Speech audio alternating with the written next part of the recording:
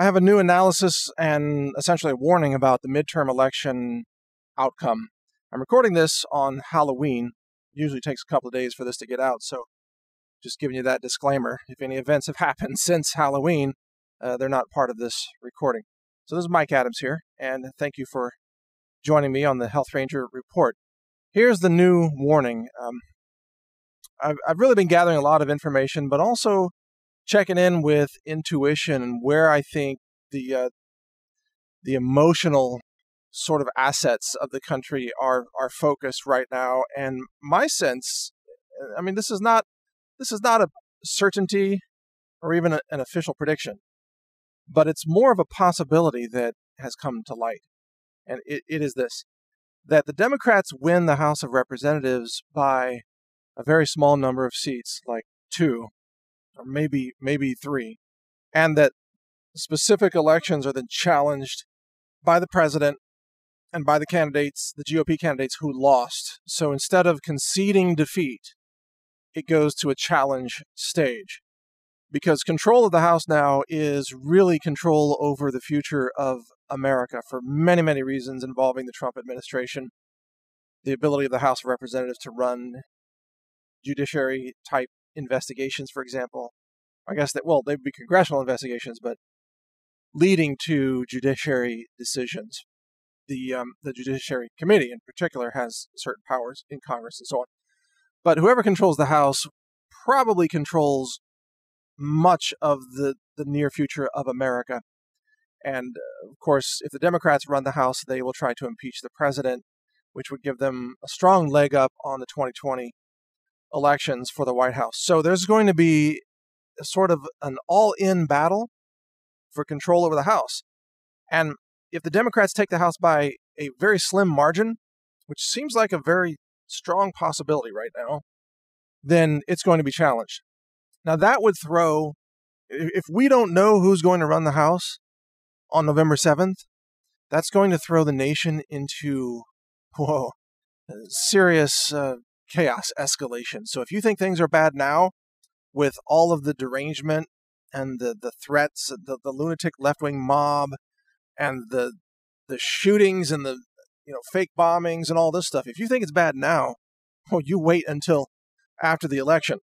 If we don't know who controls the House, you're going to have an eruption of protests on the left, who will claim, once again, they'll claim that Trump is meddling in the elections, if these are challenged, and will claim that Trump is trying to steal democracy, when in truth the left is trying to steal democracy. They've used the power of the tech giants like Facebook to selectively censor conservative voices, which is election meddling. It's election fraud. In fact, I've proposed that we need to delay the elections, end the censorship, and have at least 90 days of uncensored dialogue and debate in America before we can really have fair and free elections. Now, that's not going to happen, I understand. That's just something that I've proposed from a philosophical point of view. You can't have a democracy unless both sides are allowed to speak.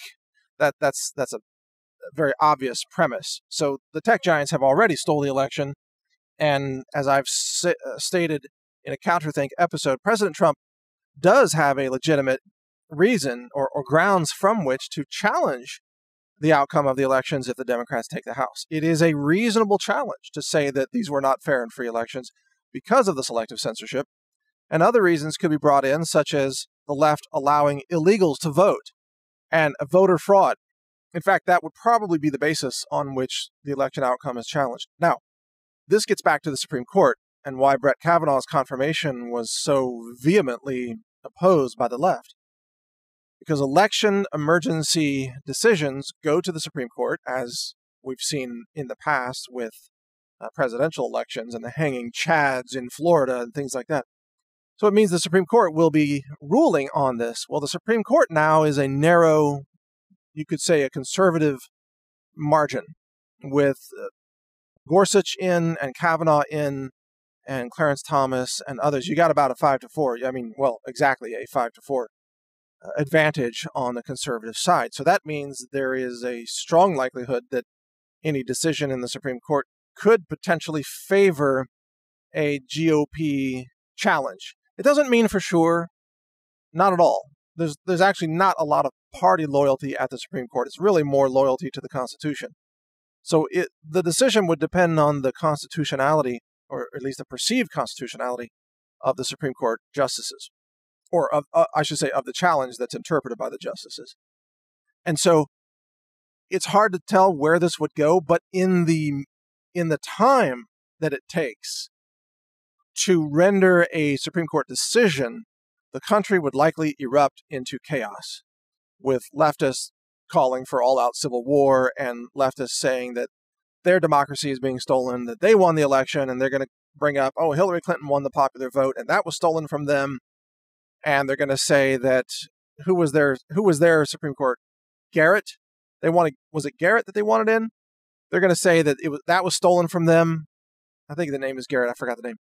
They're going to say this is it. Democracy isn't working. They have to take over by any means necessary. This is the way leftists are now thinking, and they're going to launch massive nationwide, essentially, revolts, complete with burning down cities and bombing buildings and open warfare in the streets and so on. And from that, Trump would call in the National Guard and declare martial law, which is, I've talked about this at length for the last couple of months. And I've even said most Americans in this scenario would beg for martial law. You will, trust me. When chaos comes to your door, you'll beg for martial law. And then that would put Trump in a position of being the executive commander-in-chief of the military, which is already being deployed to the border, but also running the martial law operations while an election hangs in the balance. Essentially, the future of the republic hangs in the balance. So, this is now a distinct possibility. This is the Civil War scenario that I've been warning about. It is, I don't know if it's 50% chance that this happens or maybe only 30. I don't know. But it is a distinct and realistic possibility that this could occur. Personally, I do not accept this election as being fair and free. I'm already on the record saying that, and I think we need to reschedule the election. So I would support challenging this election, really regardless of the outcome, because I think that Republicans are not being given an opportunity to engage in open dialogue and debate. And this is not a democracy if conservative voices are selectively censored, which is what's happened. I also think we need a national voter ID law. All votes should be from U.S. citizens, period. We can't have illegals voting in elections, and the census needs to be recalculated to eliminate illegals. The census has given Democrats an estimated 12 to 15 additional House seats that they don't deserve because the census hasn't removed people who are illegals. So the census should only apply to American citizens. So we need to recalibrate the census, recalibrate then the House of Representatives. We need to have national voter ID laws, and we need to suspend the election until we have freedom of speech that's respected by the tech giants, and then schedule fair and free elections at that point. And whatever the outcome is at that point, I will accept it. If we've got national voter ID, and just to repeat, and we end the censorship, I will accept the outcome of the elections, even if Republicans lose and Democrats take power. I will accept it. But I cannot accept the outcome if we don't have freedom of speech and we don't have fair elections. And so probably that will be the basis upon which this election outcome is challenged. And you should expect mass chaos if that's the case. I mean, all-out war by the left. All-out war at that point. So, gosh, as I'm recording this, this is less than a week away. By the time you hear this, it's just a few days away. Or maybe you're listening to this after the election and everything turned out fine. I hope that's the case. I hope that on November 7th that we have a solid answer and we don't have questions anymore. I hope that well, frankly, I hope the GOP holds the House, of course. And even then, they're still getting ripped off. They should have more seats, frankly. But, if we have relative peace on November 7th, then I'm happy about that.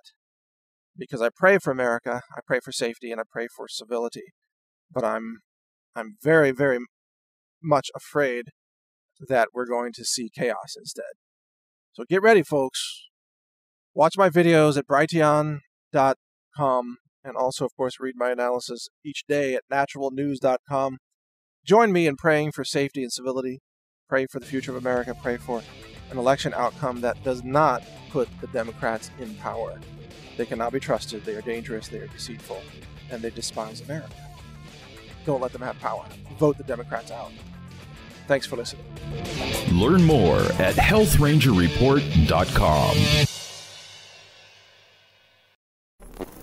Thank you for watching. If you want to support our mission, visit us at healthrangerstore.com for the world's largest selection of lab-verified superfood and nutritional products for healthy living. It's at healthrangerstore.com.